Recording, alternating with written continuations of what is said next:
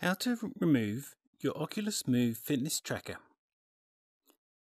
In this short video, I'm going to show you how you can remove or disable your Oculus Move fitness tracker. But before I do, please don't forget to like this video and subscribe to my channel.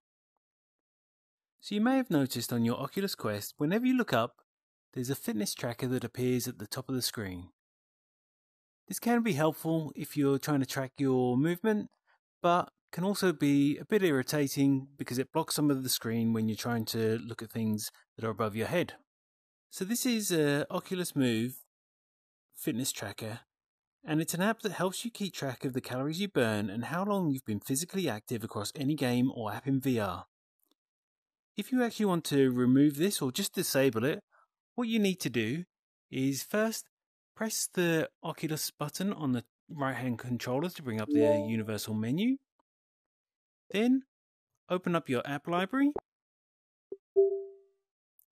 and head over, so do a search for Move and head over to the Move app.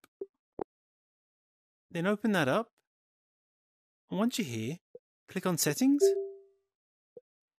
and then as you can see, the in-game overlay.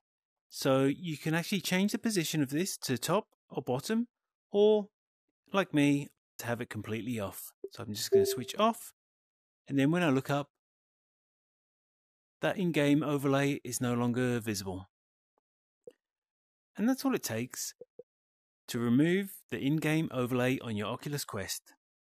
If you found this video helpful, I'd love if you like the video and subscribe to my channel. Thanks for watching.